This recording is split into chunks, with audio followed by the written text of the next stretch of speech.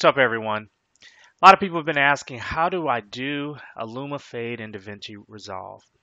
As you know, there's a lot of tutorials on YouTube of how to do that in After Effects, Premiere Pro, Vegas, but no one's got one on Davinci Resolve, at least not yet. So, wanted to just take a few minutes to show everyone how to do that. First thing is, you're going to want to make sure you've got DaVinci Resolve 12.5. It's free. Just go to Blackmagic's website and you can download it. The second thing is you're going to want to download the Sapphire OFX Plugin.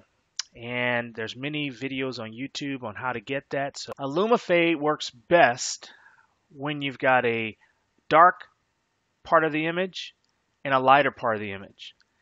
The higher the difference in the contrast between the two, the better the fade turns out. In fact, this blue is kind of in the middle of the luminance range, and you're going to see there's a little challenges when I try to fade this out, but we'll talk through that later. But in this case, I'm going to retain the black part of the image and fade out the light part where the clouds are, and then bring in that other image, which is a video from a video from San Francisco 49ers game. I'm going to fade in. So,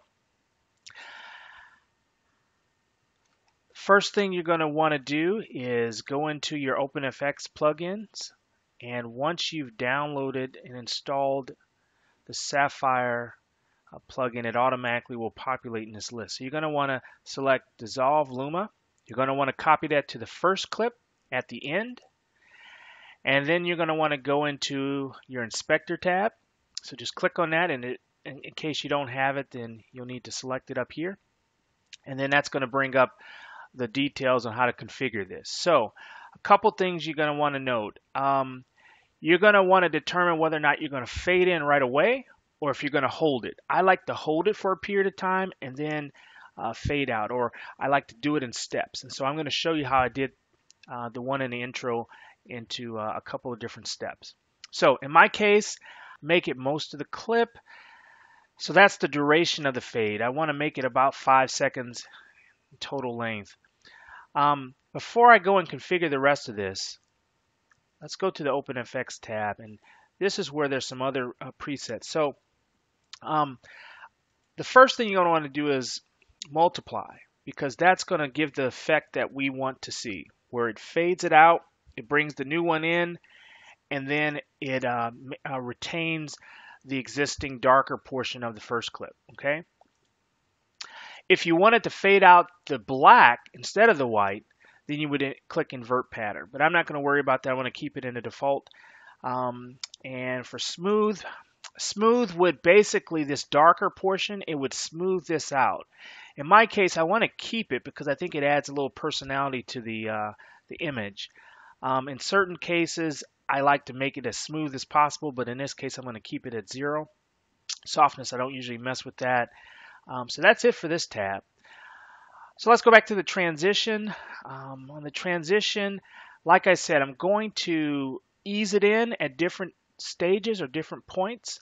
So I've already pre-worked where I kind of want to put these markers or where I want to make my transitions. So let's go to the first transition. And so what we're going to do here is set a keyframe.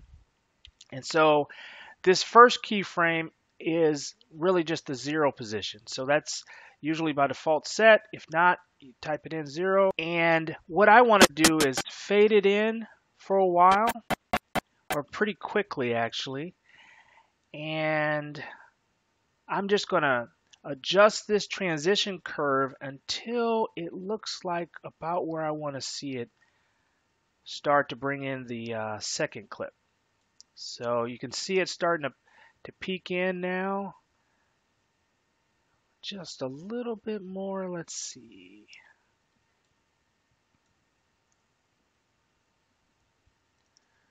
All right, let's keep it there for now. So I'm going to kind of bring that in and hold that for, I don't know, a second or so. So it kind of gives that effect that it's kind of, you're kind of peeking into the scene there. And then at this point, I'm going to crank it all the way up so that the image is completely visible. So you're going to notice the bluer portion where the sky was blue. That's going to be the last part to transition out. And as soon as that transitions out, right before the black or the darker area transitions is where I want to stop it. So I'm going to keep cranking it up here. Let's see, there goes the blue. It's starting to transition out. Again, it's all based on luminance. So it starts with the light, continues through the midtones, and eventually gets to the darkest. And so let's go a little more. I still see it. I'm starting to lose my black there. So let's stop it about there, about 880. Okay, so that looks pretty good to me. So I want to hold this all the way for, say, 3 seconds or so. So at this point, I'm going to put that same value that I had in at the other keyframe. And that way it holds it in this position where it kind of gives this illusion that these people are overlooking or looking at the game from this cliff here. I want to keep it at that position while this clip is showing the game. And then at this point, I'm going to slowly fade back or all the way out, so such that it shows the entire second clip by the end. So by default, it looks like it puts a keyframe at that point, and if you back up, you can see here that it kind of had a linear relationship as far as the transition from my last keyframe to the end. So that's exactly how I want to do it, and we'll leave that there. I'm going to play this through and see how it looks.